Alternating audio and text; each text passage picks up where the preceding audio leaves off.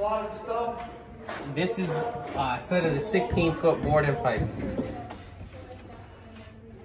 And it's really important because the organ lives all over the church.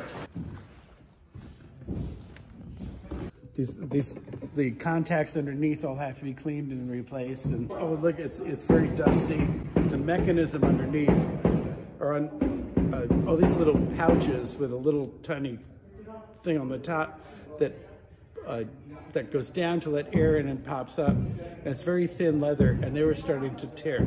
I had a lot of dead notes. How did that affect how you played? I just avoided them.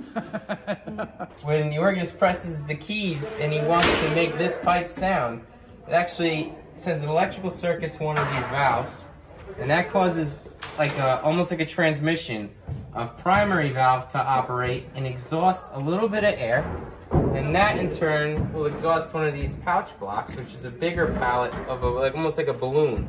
And once this activates that and activates that, there's a little balloon collapses and allows the air right into the mouth of the pipe and causes it to speak. You have 61 pipes for each sound of the organ. There's one pipe per note.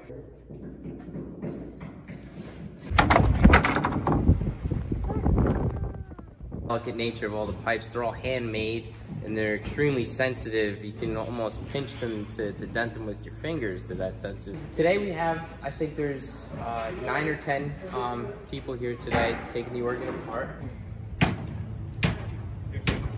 We have about 6 months factory work to reassess all the different pipes. They're all gonna get cleaned. 2,000 pipes in all.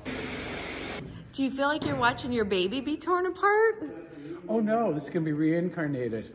This is like going into the tomb and rising again. You know, the room is what we call the best stop. It's within our industry, you call the room the first stop on the organ. It's the most important thing is the acoustics.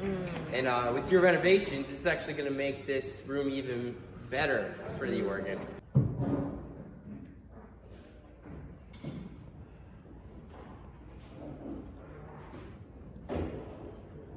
There's gonna be almost twice as much sound in this space by the time we're done.